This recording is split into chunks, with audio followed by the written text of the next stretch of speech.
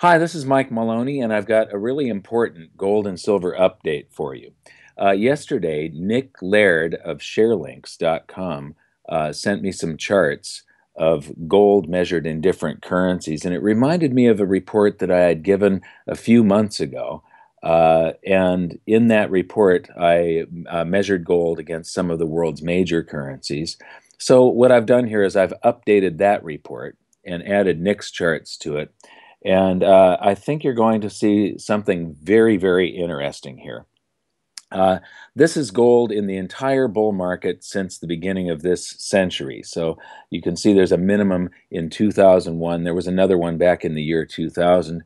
And then gold took off in its big bull market, peaked in 2011, and has been inside of a cyclical bear market inside of this big secular bull market. I firmly believe that you'll see gold reverse here, and there will be an eventual peak that is just far, far higher than these prices here of even the $1,800 an ounce peak. Now, I do believe that we're going into a short-term deflation first, and you could see gold go down below 1,000. But will you be able to get physical? When gold is bottoming, I doubt it very much. Recently, we went through a silver shortage, and because silver prices dropped too low, their paper IOU price, the paper silver that's traded on the commodities exchanges, went too low, and that caused demand for physical to go really high. So silver didn't really go along for this ride, taking a big dip down. The physical silver stayed up at around the same price. The spreads that all of the wholesalers and the refineries and so on were charging over spot was much higher during that period of time for physical. So it's the paper IOUs that went down. The same thing will happen with gold and silver in this deflationary dip that I'm talking about. But this is all caused because of the chaos of fiat currencies. This is the US dollar index. It's the US dollar's purchasing power measured against a basket of six other currencies, the majority of which is the euro, and then the British pound, or the Japanese yen and the British pound just after the euro.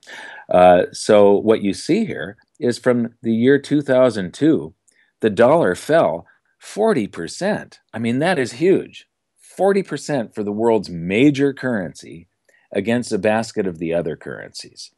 And then it hit a minimum in 2008 of about 72 on the index. And if you look at just in mid 2014, it was at 80, and then it soared to 100 in less than a year. So that is 25% of this 20 points is 25% of 80. So it gained 25% in purchasing power in less than a year against these other currencies. This creates absolute chaos. It creates a nightmare for business. Import and export, it means that they can't make nice solid plans going out into the future.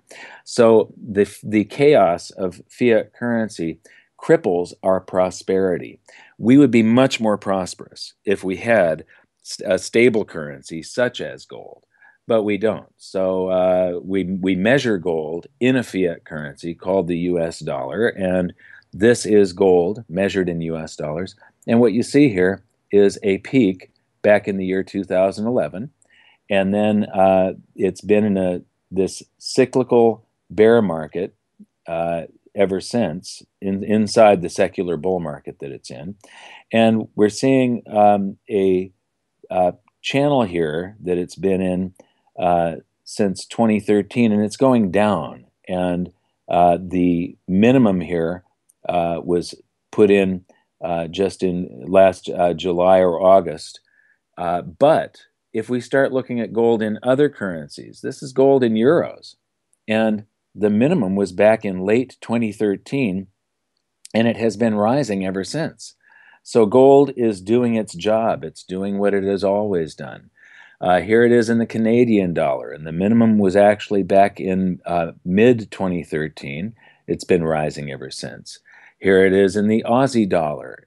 Again, the minimum was mid 2013. It's been rising ever since. So it's back into a bull market, basically, in these other currencies. And in the Japanese yen, you can draw a trend line across the bottom here, and it hasn't broken that yet, which means that it never went into a cyclical bear. It is still in this big secular 15-year-old bull market. And basically, we've had some chopping sideways, but it hasn't broken the uptrend yet. So it's still in a bull market measured in yen. Now, here are some of Nick Laird's charts, and he took it into some of the more obscure currencies. And what is interesting is gold is setting record highs in these currencies. So gold is doing its job, doing what it always has. And if you look at the Russian ruble, for instance, back here in 1994, you've probably got gold at 100 or something like that. And here we are up at 70,000 today. If we look at it in the Kazakhstani tenge, here we're setting record highs. Again, this huge uptrend, but record highs. Colombian pesos, the same story. The Belarus ruble, same story, record highs right now. The Brazilian real, record highs. The Indonesian rupee, it's been going sideways for the past couple of years, but still, it's gone from less than 2 million to over 16 million. Here we have the Syrian pound, and we're again up at record highs. The Moldavian leu and Moldovan leu, I'm sorry, and near record highs, but still tremendous performance from gold. The Turkish lira, and if you look at this, it's really hard to see what it was at in 1994, and here we are up at 3,500. And the Iranian real, again, record highs. Argentine peso, record highs.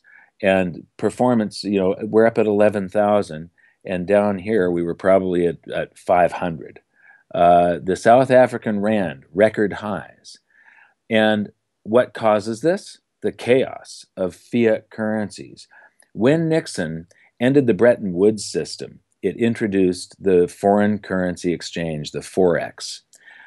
Currencies didn't float against each other and change value against each other every day like they do now.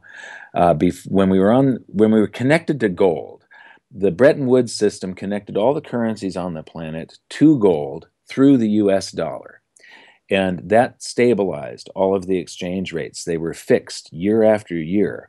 And so when it came to international trade, business people could make plans going years out into the future. Well, if you make plans back here in 2012, 13, and early 14, and then the dollar changes by 25% in the meantime, that could determine whether your business is going to be profitable or bankrupt. And it's all at the whim of foreign currency traders. What we see here on the US dollar index, it fell a whole 40% from the year 2002 to 2008. That is just an enormous change for such a short period of time. So the foreign currency exchange causes a wealth transfer from one country to another. Fiat currencies are a way for countries to manipulate and regulate and manage wealth. They can do trade restrictions. They can do capital controls. So it's a way for countries to sort of enslave us, to keep us from moving our wealth from one spot to another on the planet. When we used gold, gold was an international currency. It didn't matter if it bore a country's name on it or not. It had a value everywhere on the planet. And so the last chart I want to show here is not gold measured against currencies, but gold measured against some of the markets. And the purple line here at the bottom, this pinkish purple line, is the NASDAQ from the year 2000 when it peaked to today. And it's still down just slightly after 15 years. And this is not inflation adjusted. If you adjust this for inflation, you would still be sitting on huge losses if you were invested in all the tech stocks of the NASDAQ. The blue line here is the US dollar index against, I'm measuring things against gold here, and it's still down. But if I had started this chart back during one of these peaks where it was at its high, it would be down by the same amount that it's above the zero line back here. So the dollar is sitting on significant losses of purchasing power. And then the green line is the S&P 500 index, so the largest 500 largest companies in the United States. And it's up 35% or so from where it was in the year 2000. But then you take a look at gold. And, even though it peaked in 2011 and it's down, it's still the best performing asset of this century. And it has protected, it's doing what it's supposed to do. It has protected people's purchasing power. So I'm going to be appearing at the Silver Summit in San Francisco on the 23rd and 24th of November, and I'm going to be giving the most comprehensive economic outlook report and gold and silver report that I have done in several years. And so if you'd like to see that, please, first of all, subscribe to this channel if you haven't done so already. But if you want to see the videos of the Silver Summit in San Francisco, go to my website, goldsilver.com, and subscribe to the free weekly newsletter, and you'll get access and alerts when this is available. So thank you very much, and we'll see you next time.